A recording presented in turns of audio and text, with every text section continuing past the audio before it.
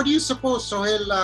How far are we from seeing electric cars? Now, I know in many countries, like some Scandinavian countries, electric cars are, outpacing traditional cars. Is that true?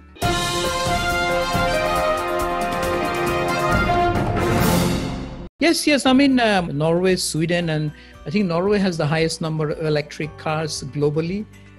Many countries have committed to go 100% electric car by 2030. And globally right now, about 8 million electric cars running without taking account of the tricycles and motorcycles, just a four-wheel electric cars. So yeah, it has come a very, very long way.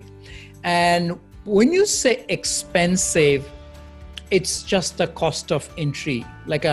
If you compare a solar power station with a coal power station, you cannot compare with the cost only, because solar installation cost may be high, but then you have no operation cost. Like a hydropower, no operation cost, your water is free.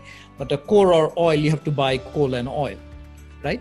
So same principle happens with electric car, because it's relatively more expensive to buy, because electric car is basically batteries, and batteries prices are coming down. Used to be $1,000 a kilowatt hour 10 years ago. Right now, less than $200. It's coming down very fast. So as battery come down, electric car will come down.